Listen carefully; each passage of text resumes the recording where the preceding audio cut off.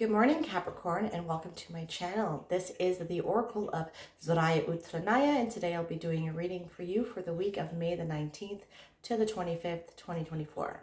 I've already cut your decks and I've shuffled them all 5 times each, utilizing the numerology of the date, May the 19th, 2024. So let's dive right in. First card we have for you today is the Tower. All right. I really love this deck. So the Tower, holding on to something that is crumbling, holding on to things that are needing to collapse, holding a little bit too tight to the past maybe. So the Tower is a card that represents the energy of Mars, okay? Mars is the god of war, of very hot and heavy emotions, of anger. And you see, the Tower has been built up too high into the sky, and people in the Tower have lost their view on reality. Perhaps you are holding tight to a reality or to the past that doesn't exist anymore, and you're clinging on to it for dear life. Perhaps what is going on in the world is a little bit too chaotic for you. You are clinging to the truths of what the world used to be like, because more truths are coming out now, and the world is not what it was. And you are holding on to the remnants of the world that used to be. So paying attention to what is happening in the world right now, you can choose your reaction. You can choose if you're focusing on the destruction, on the collapse,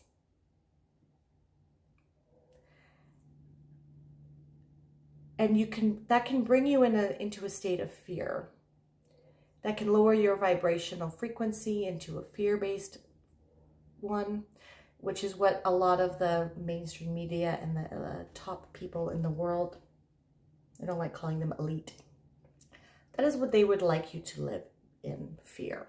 Because people are more easily manipulated and able to be controlled when they are in a state of fear. This is why on the news, you see, it's just fear. It's not even like the news like we used to have back in the day, in the 80s and the 90s, where there was actual journalism about stories. All the mainstream media right now is government funded, and it's propaganda, and it's meant to keep you in a state of fear, to keep you glued onto the TV so they can spew onto you their narratives. And it keeps you, fear keeps you in a state of being frozen, or like a deer in headlights, where you are constantly focused on your external environment, fear to go outside, fear to pursue your higher purpose. It keeps you stuck, and it keeps you from developing yourself into your full highest potential. So when this is happening all around the world, we have Pluto oscillating its dance. It's going into Aquarius. Aquarius is the sign of people, of community, of grassroots movements, technology. Capricorn is top-down, authoritarian structure. Okay, this is just general, not about you, okay? This is globally. So we have here, Pluto is a planet of change and transformation and death and rebirth. So our world is going through this right now. So you have the choice in how you're going to respond to this. Are you going to be stuck in a state of fear and just be glued to the TV while everything is collapsing, you clinging onto a world that doesn't exist anymore? Or are you going to utilize this to take this opportunity of collapse to build something of yourself, to build the life that you really want to build, to become who you are truly meant to become? On the normal Rider-Waite deck, there's 2 people either jumping out of this tower or falling out, or pushed out. Are you going to let your external circumstances push you out or make you fall out of a window to your own demise? Or are you going to take initiative and ownership of your life and jump out of the window before the building collapses and you burn? Do you have internal locus of control, or do you have external locus of control? What controls your life? You or the external world? With every collapse and every reset, there's an opportunity to build something new. So what are you going to build? Yeah.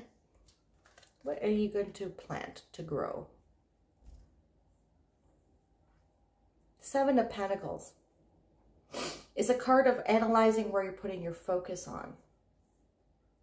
And whether or not you are being reciprocated for the energy that you are inputting into something. Are you getting something back that is equal or greater value? So if this is the project you are working on, if this is some sort of creative endeavor, if this is some sort of entrepreneurship, or even in your job, are you working very, very hard and getting paid in a fair reciprocation? Are you being paid reciprocally, like balanced? Are you being compensated well enough based on your efforts and your job profile? Do you get enough time off? Do you get to enjoy your hobbies and your time away from work? Do you get appreciated at work? Or do they take you for granted? Or do you not get paid enough? Have you asked for promotions and they've declined it? Are you getting reciprocated back from the energy that you're putting out? The same goes with a relationship. Are you getting reciprocated with the energy that you're putting into the relationship? Or is it just a one-way street? That can go both ways for you. You might not be pulling your own weight. Whatever seeds you have planted, you need to stop and look at what has grown. Look at the gestation process. Has it grown and yielded the crop of the fruit that you wanted, or do you need to change course?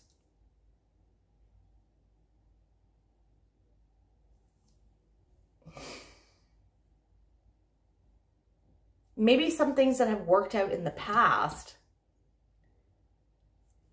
bore the fruit that you wanted, but maybe you don't like apples anymore, and maybe you need to change the course. Something is not in alignment anymore here.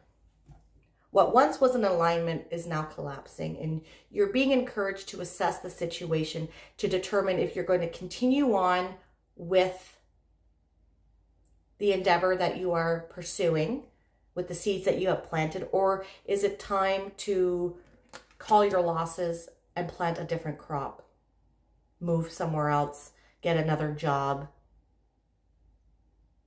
break up with someone, or put some more work into it. Maybe you need to add some fertilizer to your crop, some different ideas, some different strategies, going to therapy with your partner. What else can you do to make your crop better if you're going to stay the course? But you're being encouraged to assess if things are working or not, if this is going in the direction that you want to go or not.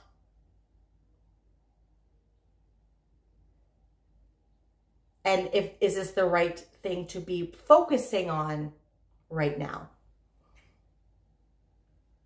Same with watching the news. Are you getting out of it? Are you being informed? Or are you being indoctrinated? Is this helping you move forward in your life? This news that is being provided to you, or is it making you live in a state of fear? So that's something else to pay attention to.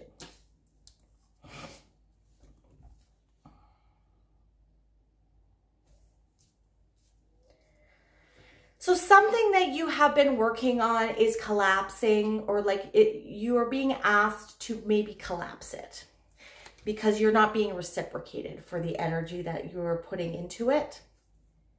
And you are being encouraged to take the leap of faith and to start something new. The Knight of Wands is the builder of the tarot. He has a lot of energy to start new things. He's got impetuous energy. He leads with his passion. The passion drives him. He puts his thoughts and goals into action. He's very action oriented. And he likes to take risk. So what is collapsing right now? The financial system.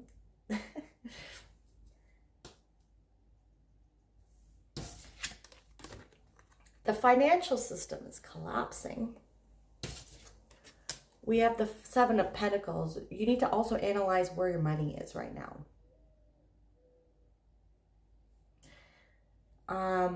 So, you know, the global reserve currency right now is the American dollar. Countries around the world are trying to dethrone the American dollar from being the global hegemon that is being used to sell oil and commodities across the globe. So countries, instead of wanting to hold and to buy and hold American dollars, they're wanting to utilize their own local currencies. Everything's going digital. Everything's going to be on a blockchain. There's going to be some cryptos that are going to be utilized in this new digital world, providing liquidity. So the Seven of Pentacles, normally there's a gentleman looking at the pentacles that he's grown, his money, his assets. Are they working for you, or are you going to need, during this collapse, perhaps you're going to need to take a little bit more risk, try things outside the box, but do your research, okay? Because the dollar is definitely, and there's going to be some banking collapses as well. They're coming. They're coming. Okay, so take heed of this message. It's not financial advice, but start looking into whether or not you are being reciprocated for where your money is, and try to look down the road.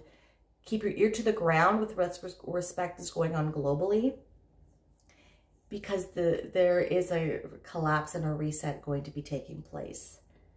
There's going to be more of a distributed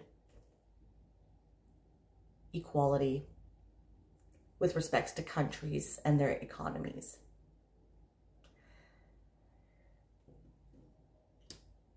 But make sure that you are building something of your own. So I know some people don't have investments and stuff. I don't have investments either, but I am trying to navigate this way going forward. I do have some investments in some digital assets here, but like I said, there's opportunity when things collapse. So what can you build? Focus on your internal, your immediate environment. Become self-sufficient. And utilize this energy that you have to build something for yourself and to build something new. Be the person that is jumping out of the building and not being pushed out by the world. Jump out before it's too late. All right, with the Tower, yep. The Seven of Pentacles again. So this is what I was talking about, right? He's looking at his investments. He's looking at his money, where his money is, what he has yielded from his investments, or where he's putting his money. And maybe you need to leave and go somewhere else. Now, if this is not about money, it's about energy being reciprocated. So, like I said with this, you need to go to the new. If you are not being reciprocated at work properly, if you're not being, one second, someone's starting to cut their grass here. There we go. If you're not being compensated well enough at work, you need to leave or start planting seeds to leave. put your resume out there, update your LinkedIn, update your website, try to seek new advertising going to market yourself. He's got what he needed out of this. There's always things that you've learned from each situation, each relationship, each job. But you're being encouraged to even maybe like go out on your own and start your own thing here. Take that risk. So this can be risks about investments, but this can also be risks about what you're doing with your life. Maybe you need to step out on your own here and build your own business. Okay, but you're being, he's analyzed what he has yielded from the work he has put into something. And he's deciding that he's taking what he needs and moving on to something else.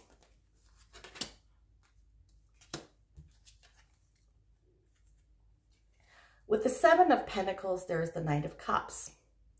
So the Knight of Cups illustrates a knight. This can be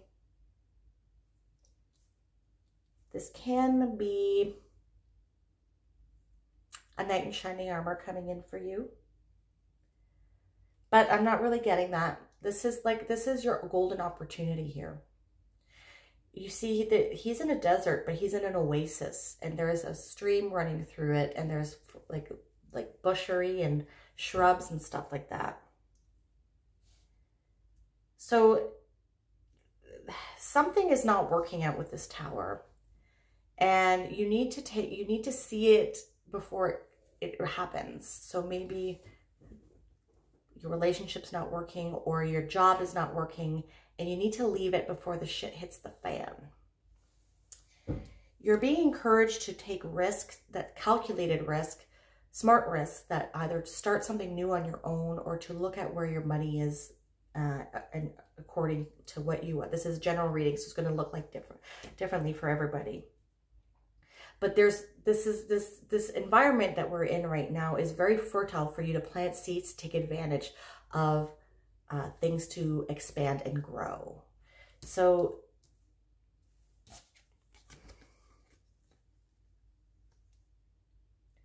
he's taking this and he's going somewhere else, and he's going to plant it somewhere else where maybe it's going to grow even a better crop with more fertile environment that's going to nourish it to become its full potential. So your current environment is not nourishing you enough right now, and it's not allowing you to step into your own highest potential. Okay, so you're being encouraged to take a calculated risk to perhaps leave whatever it is that isn't nourishing you, that is not reciprocating the energy that you're back, and utilize this energy right now that we're in to plant the seeds, knowing that it's going to yield a better crop for you. And then with the Knight of Wands, we have the Eight of Wands. Fast-moving momentum here. If you're taking advantage of this energy, you're going to see some swift changes, and this can be swift communication coming in. So if you're putting your resume out there, you might be getting interviews very quickly, updating your websites, putting yourself out there with respects to the dating scene too, right? It's going to look differently for everyone. Or when you start doing research about financial situations, you're going to start getting, like, a lot of information is going to be coming in quickly for you. And this is going to help you, like, start something new, step into this new energy of building something for yourself. So the old building is collapsing, and now you're being encouraged to build something of your own. Build something of your own. Be your own boss. Be your own source of nourishment. Okay.